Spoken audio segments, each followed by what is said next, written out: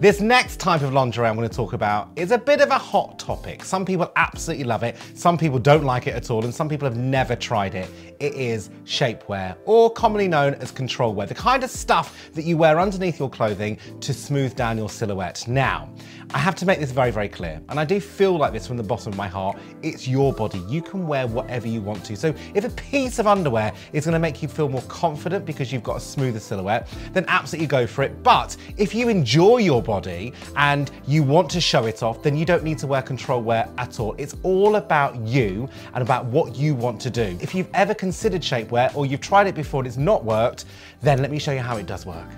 This is how you get your shapewear right. Come on in, girls. So we've got the lovely Lauren and the lovely Mona. So the first thing I want to ask you girls, both of you, and be very honest, are you comfy? Yeah.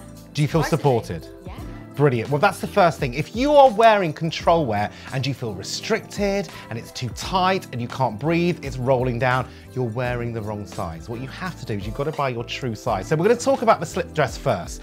This is a genius piece of product. And the reason why I think it's so good is because you wear your own bra with it. The worst thing you want to do is try and fit something to your bra size. It doesn't fit any other part of your body. This dress is going to work for your body. You're going to get support around your tummy, support around your sides, support around your hips and the top of your thighs. So great for a pencil skirt, great for a slinky dress, maybe Christmas parties that are coming up. If you want to smooth down that silhouette, this is really good. But of course, you wear your own bra. It's got the straps as well, feels really comfortable, very, very breathable. Too tight? No. The most important thing, can you go for a wee? Yes. So, when you're wearing control wear, you have to go to the bathroom. There's no point in wearing it if you're going to spend the entire main course trying to get out of your underwear to go for a wee. You can go for a wee in this lingerie. It's super important. And that is about having an honest conversation with what's in your knicker drawer. If it fits and it's comfortable and it's doing the trick and it's making you feel more confident, then you wear the support wear.